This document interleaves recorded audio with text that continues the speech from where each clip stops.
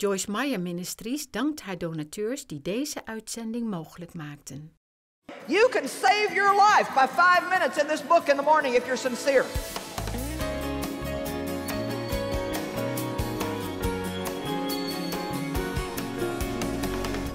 Deuteronomy 8, verse 1. All the commandments which I command you this day, you shall be watchful to do them.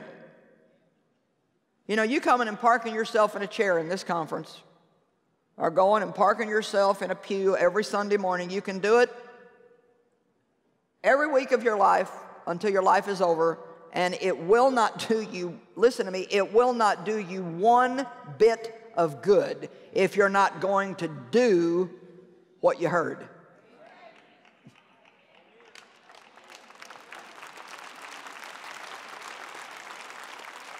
I heard this a few months ago, and I just can't help myself. I have to say it in every conference. We are educated way beyond our level of obedience. How many more Bible studies are you going to have to do on forgive your enemies before you get around to doing it? You need one more series that you need to listen to, or get in one more prayer line? No, you need to do something. You need to do something. Well, I can't too hard. You know what? Let's get a grip. God never tells us to do anything without giving us the ability to do it. Did you hear me? You may not want to do it, but you can. All the commandments which I command you this day, you shall be watchful to do them, that you may live. I love that. And he doesn't mean breathe. He means live. Like really get a life and live. Turn to the person next to you and say, get a life.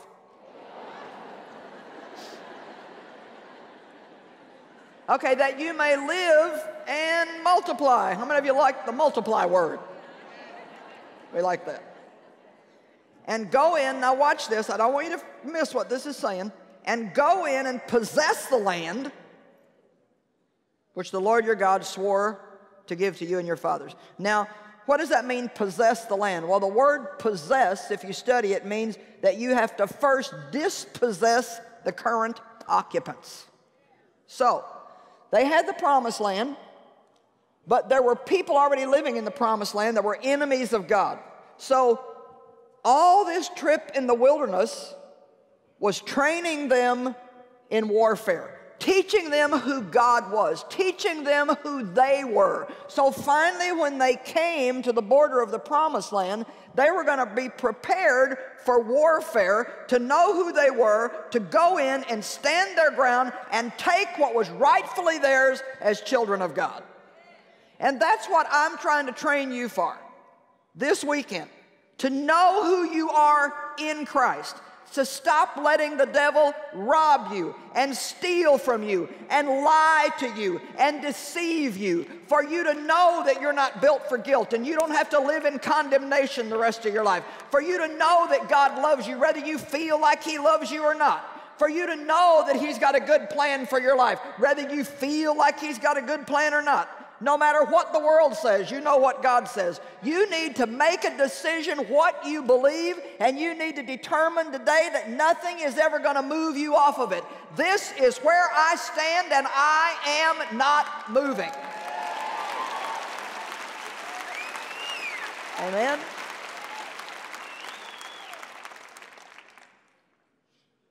I love that scripture in Romans 8 that says, right in the midst of all these terrible trials and tribulations, we are more than conquerors. And then it says, sometimes we look like sheep being led to the slaughter. But even in the midst of that, even if you're in a time right now where you just feel like a sheep being led to the slaughter and you don't understand one thing that's going on in your life, you can go deeper than what you understand in your mind to what you know in your heart. See, this stuff gets in your heart, and you know things that your mind won't agree with.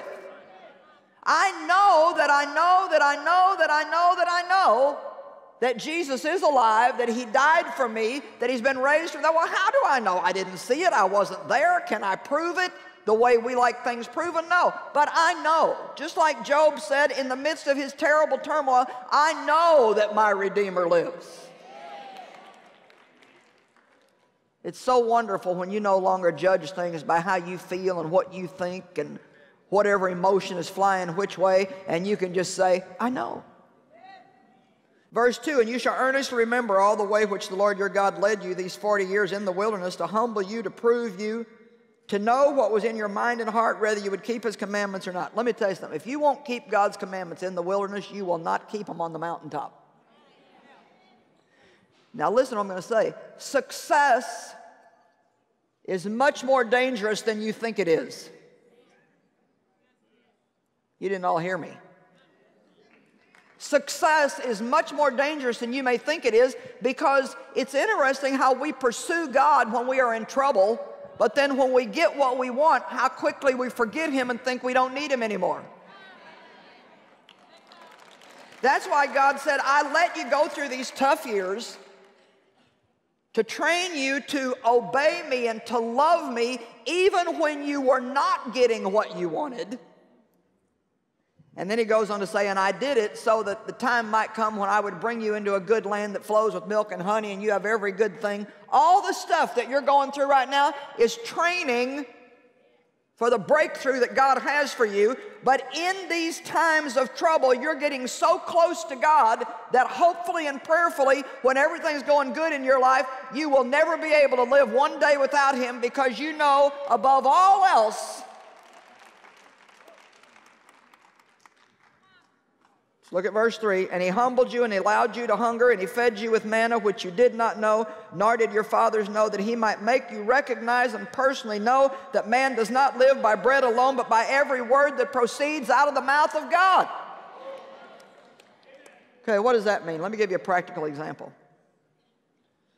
Let's rewind to 25 years ago. Dave and I were just starting the ministry. I was on, I think, 8 radio stations at the time. And, you know, when you're on radio or television, people can hear you and see you, but you don't know they're out there if you don't hear from them. And so, going to get the mail, and hopefully there being some letters in the P.O. box, was just like a major thing for me. A lot more major than it should have been. And every time we would go, if there was nothing in it, I'd get depressed. And so a lot of times there was nothing in it, because God didn't want my joy to be in the mailbox. Amen? So if I would go to the P.O. box and there was nothing in it, then I'd get discouraged, and then I'd begin to doubt the call of God on my life. Then I would go through the whole routine that, well, this must not be God, and I'm probably not called to do this, and I'm just a crazy person anyway. Why would I ever think that I can preach the gospel? We're going to starve to death, and what are we going to do? And I've quit my job. And anybody know the... All right. I mean, whatever version you put on it, it's kind of all the same. And so, you know that you have great fear when you begin to fear your fear before you ever get there. And so one day I was on my way to the mailbox. I still remember exactly where I was at on the road. I was sitting at a stoplight and getting ready to make a left-hand turn, go down the road a little bit. The post office was on the right, P.O. Box 655, same now as it was back then. And I just really needed some mail to be in there that day, I thought. Because if it would have been full of mail, I would have had a great day. So I'm getting ready to turn, and I just got a little bit kind of feisty with God. And I said, look, all I want is a little mail. I mean, this is not like a really big thing. The P.O. box isn't even that big. It would not take much for you to fill it up. I mean, I had this conversation. You don't have to get off your throne or nothing. You can just look at the mailbox and fill it up. And I will just be so happy. Could you not do something to make me happy? 25 years ago, sitting at a stoplight in Fenton, and God speaks in my heart and says, and I didn't even know that this was in the Bible. He says, I am teaching you that man does not live by bread alone. And what he meant by the bread was the mail. Man does not live by mail alone, but by every word that proceeds out of the mouth of God. Now, you know, sometimes when God speaks something to you, it's like you don't know how you understand it, but it just comes with a revelation. And I knew at that moment that what God was saying to me was, I am trying to teach you, Joyce, that your life is not in how successful you are in ministry, how much mail you have in the mailbox, what people think of you, what people say about you. That's not your life. Your life is every word that proceeds out of the mouth of God. He was trying to get me to the point where I believed this no matter what my circumstances said. Can I get a witness from anybody in the building today? He wanted me to believe this no matter what my circumstances said. Well, it took another good number of years to get me there, but at least I learned why I was wandering around in the wilderness, going around the same dumb mountain over and over and over. God was trying to show me, now listen to me, in that wilderness, that's where I got to know God.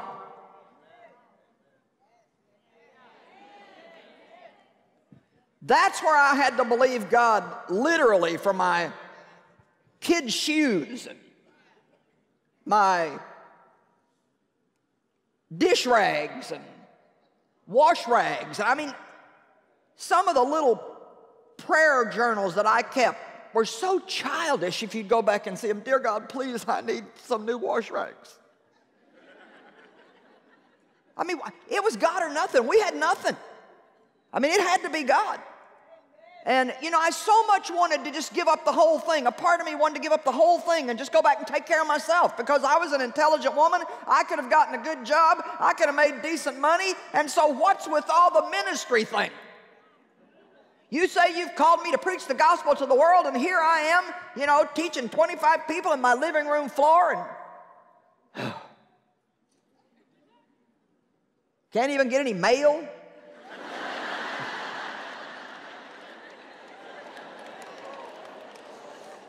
And then, you know, Dave was still in the engineering field back then, and he got a bonus every year on his job, and I was probably back then $1,200 or something, and boy, that was our extra money for the year, and we'd stick that in the savings account, and I mean, it never failed. It would start to dwindle. Needed new tires, needed this, the refrigerator needed to be fixed, a kid got sick, and it would get down to maybe like $300, and man, the fear set in. And then maybe Dave would call and say, I hate to tell you this, but I had a blowout coming home, got to get a new tire. Well, I would go, I don't believe this. Every time we get a little bit of money, the devil has to take it. I am so sick and tired of this. When is anything going to work right in our lives? Come on. Now I got some relatives out there, don't I?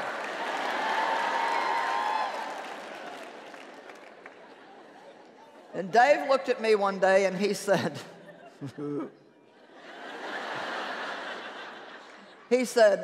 let me tell you something. He said, as long as you are depending on that money that's in the savings account, the devil is always going to find some way to take it away from you. Now, he didn't say this, but the principle could even get in the mailbox. As long as you're depending on the mailbox, there may be thousands of people out there that love you, but Satan will make sure the mail never gets to you because it's going to keep you aggravated. He said, as long as you're depending on that money, that little bit of money that's in the bank, then this is what he said, we are never going to have any prosperity in our lives. Well, I got mad. I thought, that's it? You're telling me it's my fault? Okay, I'll fix you. Well, I went and got what was in the bank out, spent it, and I said, good. I hope you're happy now. We're flat broke, busted, have nothing.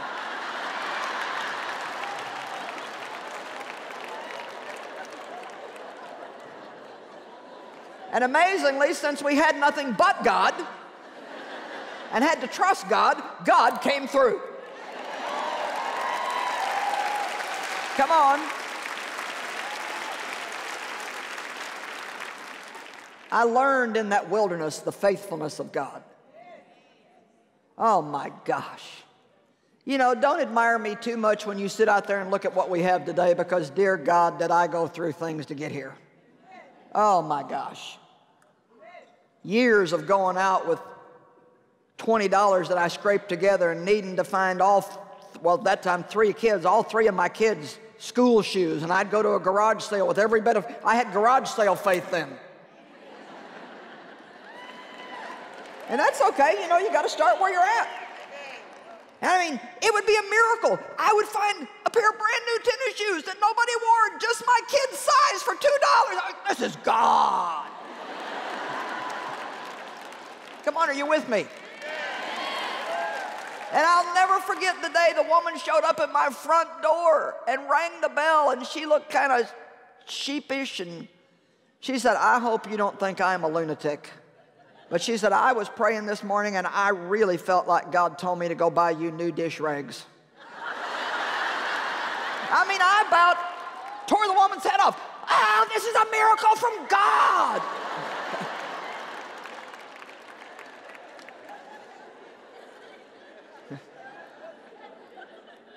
Come on, some of you know exactly what I'm talking about.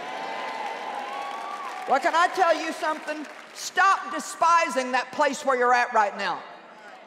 Because in some ways, it's one of the most beautiful places you will ever be in your life. Because you are coming to know God in a personal way. You're finding out that what's in this book works. You're finding out that God is faithful and that He will never leave you nor forsake you. Then God will bring you into the good land. And you know what that means? When you come into the good land, you don't always need Him as much. You're not as desperate as you used to be. It's easy to start not depending on the Word quite so much. Have you ever seen the little picture, or the pictures are quite abundant, of Jesus with a lamb around His neck? How many have ever seen that painting or that picture anywhere? Well, probably like me, for years I had no idea what that meant. I just thought, how sweet. Isn't that sweet? Little lammy pie with Jesus, sweet, sweet. But there's a story behind that. If a shepherd had a sheep or a lamb that was rebellious and would not follow the shepherd would break its legs and carry it around its neck until its legs healed. By then, it was so used to being next to and close to the shepherd that it would never wander off again.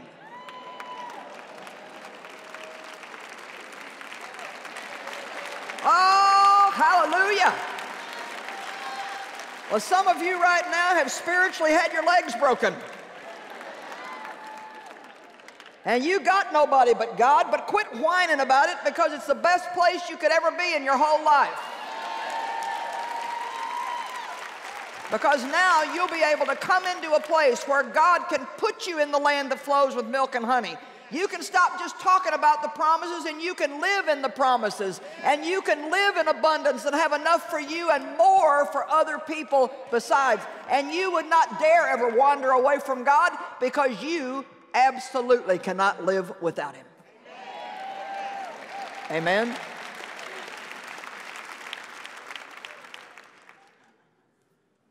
Man shall not live by bread alone.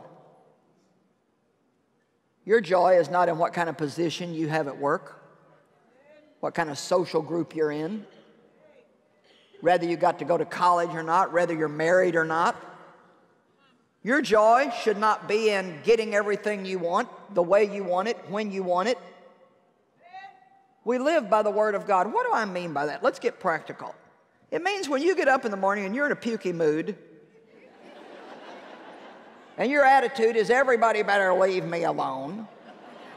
Well, I can tell you what, they won't leave you alone. That day you will have more stuff going on than what you could even imagine.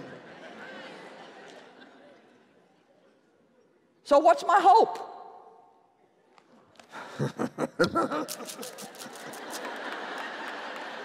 Why so downcast, O my soul? Put your hope in God. I will remember the breakthroughs that I have had with you, God. And David encouraged and strengthened himself in the Lord God Almighty. And on and on and on and on and on. And he will give his angels charge over you. And in God you will never be disappointed and put to shame. And pretty soon then you're thinking, okay, I can do this. Because my word has been feeding my soul. Listen, you get a headache, you can go to the medicine cabinet and get an aspirin. You cut yourself, you can go get a Band-Aid and put it on it. But if you got a soul sickness, come on, if you've lost your joy, if you've lost your hope, if somebody's hurt you and you're so mad that you don't think you can ever get over it, an aspirin, a nerve pill, a pain pill, a Band-Aid is not going to fix that. But there is a fix for it. There is a fix, and it's right here in the Word of God. I thought, let's just do a little workshop. Let's just see. Okay, I'm just going to open my Bible here to Matthew 5. And of course, I got all kinds of stuff underlined, but I love to do this sometimes, just get what I call a little spiritual snack. But sometimes they save your life. So, look here, okay, but I tell you, love your enemies, pray for those that persecute you. Can't stay mad, huh? And do that to show that you are the children of your Father who is in heaven. Go on to the next page. It says, do your deeds of charity in secret, that your Father who sees in secret will reward you in the open. Oh. Man, I can't brag about the good stuff I've been doing. I've got to keep my mouth shut and just wait for God. And then I see in verse 6, God will reward you. And then I see in verse 18, God will reward you. And then I see in verse 25, stop worrying. I see in verse 31, stop worrying. I see in verse 34, stop worrying. Now I'm in chapter 7. Stop judging, criticizing, and condemning others so you won't be judged and criticized and condemned. Whoa, what's that? Whatever you would like other people to do for you, you do it for them first. My gosh, this is like, well, I could get my newspaper back out, I guess. And I could read about the skull they found and all about evolution and how I came from a monkey, or I could read about what's going on in Hollywood, or I could get in here for even just that few minutes can save my life in that day. Just that few minutes reminds me to be merciful, to forgive people, to not judge and criticize and condemn people. Don't be saying ungodly things about people. Do good things in secret. Know that God is always watching, and I'll have a reward from Him. You can save your life by 5 minutes in this book in the morning if you're sincere. Amen? Now, all of you that are watching by television, I want you to get a Bible. And there's a lot of different translations out there. You can get any one that you want to, but some of them are more easily understood for us today than others.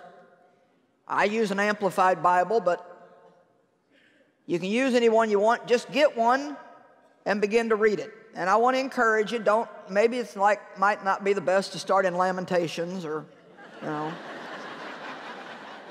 somewhere like that. You might want to try the Psalms.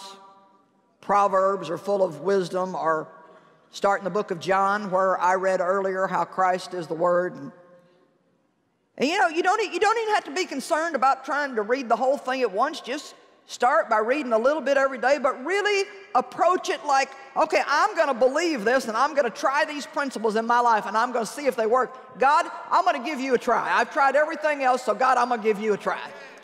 Amen?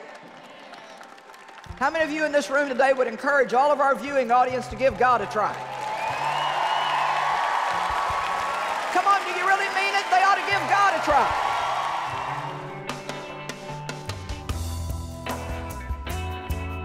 As believers in Christ, we hear a lot about the Word of God.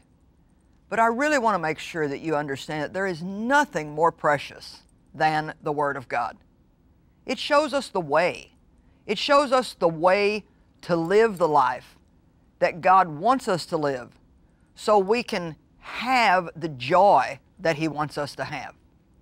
The Word of God encourages us, it corrects us, it convinces us, it even rebukes us, it chastises us, but it lets us know who we are in Him.